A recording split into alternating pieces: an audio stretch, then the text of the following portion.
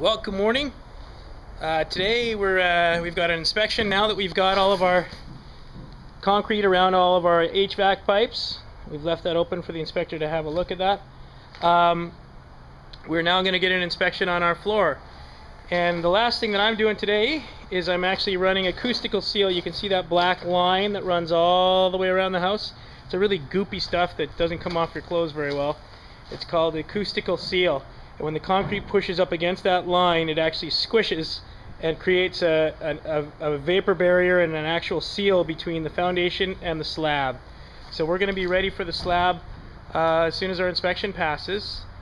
Now another thing that we like to do is we've got our local school here, which only goes to grade 3. It's just a neat little community school, and they come here and they draw pictures of our houses as we build.